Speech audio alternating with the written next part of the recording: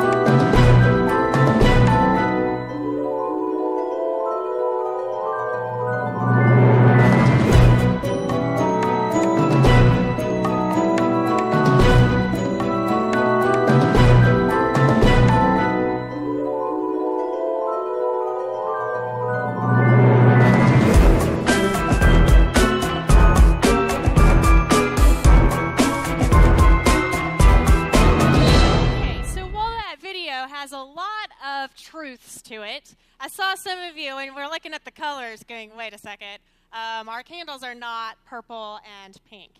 That is okay. Our tradition has changed a little bit. Some churches still use the purple and the pink, but many Lutheran churches now use blue candles to remind us of hope, because we also have the color purple appearing at Lent, so it gets kind of confusing if we use purple for both Advent and Lent. So we have blue for Advent. Now, that pink candle, I'm just a little teeny bit sad that we don't have that. For those of you who know me, pink is my favorite color, and when I was in maybe like 3rd grade in Sunday school, I was really wondering, while I sat in the pew at church, why is it that we have 4 Advent candles, but one of them's pink? Why? Why would we do that? So I was really concerned at a young age what that pink candle meant. And so once I found out that it symbolized joy, that made me even happier. So I really like the pink candle, so churches that have those just gives me, like, happiness. I like the 3rd week of Advent. But Advent is not about the candles. So I want to share with you this morning what Advent really is all about. Why it is that we start decorating this sanctuary. Why it is that there's so much energy and excitement about this season. And yet it's so very different from the excitement that the world offers during this season. So let's think about Advent as a cozier time, like the video suggested, a time of preparation. Now, waiting isn't easy, and quite honestly, I love Advent, and I can wait for the Christ child, but ask me to wait for something else, like life plans to unfold, wait for my car to get fixed. I don't like waiting. I don't know about you guys, but I don't like waiting. Think about all the places that you do wait. You wait for your tires to get rotated. You wait perhaps for your son or daughter to come home. It's 11:59. Where are they? Are they going to make it on time? You wait to get in to see a doctor when you're sick. Perhaps you're waiting for a diagnosis. Is it going to be good? Or is it going to be bad? You wait to get into that school that you've applied for, you've worked hard for. Are you going to get in? Is that letter of acceptance going to come in the mail? You wait on the phone when you're trying to reconcile a bill and you find out that you've reached customer service, but there's higher call volume than usual, and you might just have to wait a little bit longer. But there are good times for waiting. Perhaps you are engaged and you're waiting to get married. That's an exciting time. Perhaps you are expecting and you're waiting that 9 months for a baby. That's exciting. Perhaps you are counting down the weeks until vacation. Because like some of those of you who are in school or are school teachers, you know that there's, 2 weeks before you're out? 2 weeks, 2.5, 10 days, something like that. You have that mapped out. I know you do. So there are times in our lives where it's completely worth the wait. And I know that when I'm looking forward to something, I get a countdown going. I love a good countdown. In kindergarten even, I made those paper chains, you know the ones I'm talking about that are red and green construction paper, and you would take one strip off each day to count down until Christmas. When I was in high school, I used to mark off the days in my planner of, okay, I finished this day, I finished this day, it's that many more days until our break. I like to count down. And in church, our church season of countdown is really Advent. Advent actually, that word Advent actually means coming, because we prepare for the coming of Christ at Christmas. In our reading this morning, we hear from the prophet Isaiah, who's complaining about how hard it is to wait, actually. It's hard to experience God. And now while you first read this, You might not get that out of all the words because it's kind of jumbled. But Isaiah starts describing things that God has done in the past. Isaiah 64, 1-3. Oh, that you would tear open the heavens and come down, so that the mountains would quake at your presence. As the fire kindles brushwood, and the fire causes water to boil, to make your name known to your adversaries, so that the nations might tremble at your presence. When you did awesome deeds that we did not expect, you came down, the mountains quaked at your presence. So the people of Israel could recall them. They could remember these stories that were told to them, but they were all waiting for their own awesome deed, right? They were waiting for God to reveal himself to them in an obvious way. Isaiah 64 verse 4 says, from ages past, no one has heard, no ear has perceived, no eye has seen any God besides you, you who works for those who wait for him. So Isaiah and his people of Israel knew this truth, but they were really waiting for God to reveal himself. They wanted a clear sign, an obvious way to know that God was with them in their struggle. Now, consider times that you've had to wait. When you're forced to wait on something, how long does it take you before you get distracted or need a distraction? For those of you who are my age or younger, it takes about 1 minute before what comes out?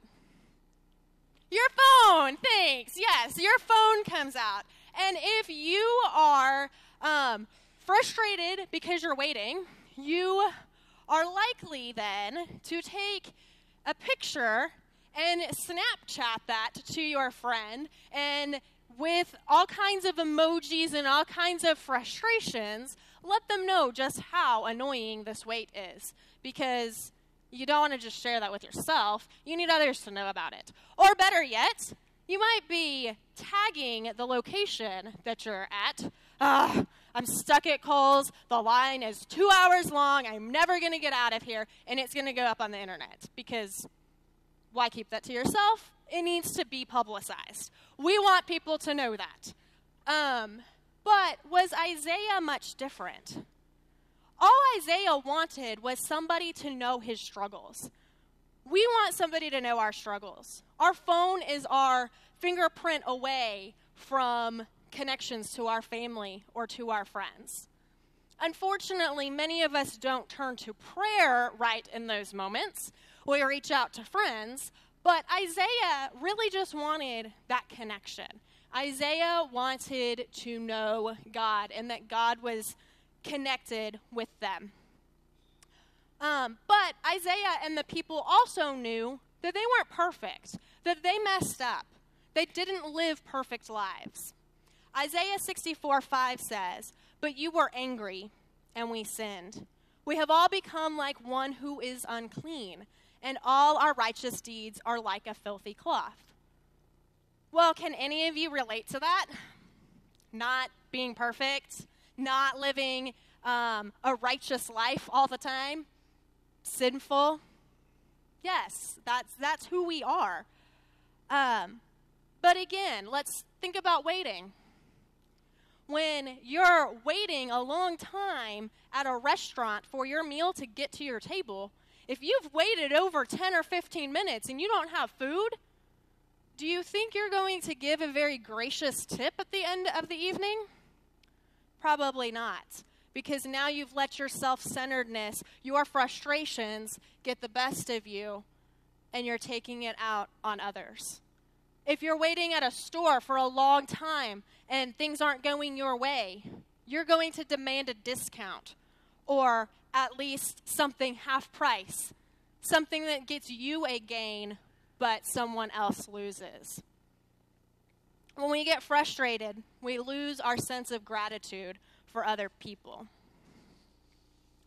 And all these reasons of us putting ourselves ahead of other people, letting our greed get the best of us, are really reasons why God shouldn't care for us. God shouldn't have to show awesome deeds to unrighteous people, people who don't take the time to put him first and then put others first. But that's where Isaiah is caught. He wants to see God, but he feels undeserving because he and his people haven't kept God's command. They are unrighteous. Just like Isaiah 64, verse 8 says, "O Lord, you are our Father. Do not be exceedingly angry, O Lord, and do not remember iniquity forever." Isaiah yearns for God's presence and for some forgiveness. Don't you think that you too want that forgiveness? Don't you think that you want some grace each day, a new chance? But at the same time, you want to know that God's there, that you want to experience his love. So God knew that his people back then and his people today, that's you and me, all of us today, he knew that that's what we want, that's what we need. So he forgives our mess-ups. He forgives our selfish thoughts and desires and actions. And he gives us clean hearts instead so that we can proclaim his hope and love with other people. The world around you this season is filled with a December to-do list, lengthy Christmas lists of all the things that we want. The commercials are all abuzz about needing to redeem your Old Navy Super Cash because you can't miss this season's sweaters and jeans. It's all a buzz about trading in your car now so that you can have the 2018 model that has all the new upgrades. You need the smarter smartphone. And you need all of these things now. Right this moment you need them. Or else, what's going to happen? What about we change our perspective? Again, let's get cozy this season. Cozy with love. Let's light our blue candles in church, but also let's light our blue candles at home and in our hearts this season, each and every day, so that we can have God's hope. Let's start the day with a prayer. Let's focus on God first so that we can use his eyes and ears of hope to reach others. So just how might you do that? Well, Faith has some really awesome opportunities for you this year. For everybody, there is a devotion that you can access right from your app, because Faith has an app. It's pretty cool. On the fourth tab of the app, there's a section that says Advent. And you can click on the 2017 Daily Advent devotional and have it right at your fingertips. If the app's not your thing, it's on our website, or you could call the church, and we would happily get you connected with that. If you have a family with young children, perhaps you want something more family-friendly. We also have an option for you for that. On our Faith Kids Facebook page, we will have an update of how you can sign up for a devotion. And you type in your email address, and then daily you receive a new email that you can read with your family as you center your hearts around a scripture passage and some thoughts about that passage. So both of these devotions are awesome opportunities for you just to take a few minutes. They don't take hours. It's really just 5 or 10 minutes a day. And I'm telling you, those minutes are going to make the rest of your day significant, the rest of your life this season significant, because it's going to focus your attention on God and his people first. It will give you a clean heart, a right spirit for this season. So these are some simple ways you can do this. But to take a step further, I would invite you to put some action behind what you're learning and take on something this season that you can serve. For instance, you can go to the Christmas tree out in the gathering place where there are still some CCA ornaments, and you can take an ornament, go purchase some things for boys and girls in need of things this Christmas, and bring it back next week. Or You can sign up to help serve this season. Faith is always in need of extra hands to serve, but especially during our holiday season.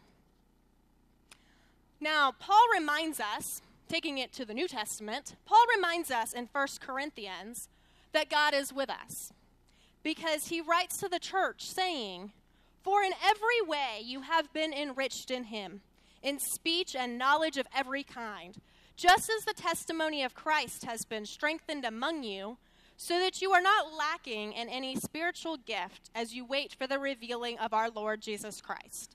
He will also strengthen you to the end, so that you may be blameless on the day of our Lord Jesus Christ. God is faithful. By him you are called into the fellowship of his Son, Jesus Christ our Lord." 1 Corinthians 1, 5-9. So God's given you everything you need. You do not need to be hung up on the iniquities you have, the mess-ups you've had, your past. That doesn't matter. God takes who you are and transforms you to be a person who can share hope to others. Beyond our church walls, you can serve in the community. You can serve at a hospital, visit patients. You could stock groceries at a food pantry. Or maybe you just look around in your neighborhood. Who is it that doesn't have company this Christmas? Who is it that might be that stranger that Dave talked about that might not know God's peace or God's hope? You could be that glimmer of hope in a seemingly hopeless world for somebody. So Advent's not really just about waiting around, hoping to see some awesome deed that God's going to reveal. Advent's really about spurring us on to do something significant, something that perhaps is a little countercultural to what's going on around us at Christmas. It includes praying, waiting, hoping, and all of those things you can do while serving somebody else.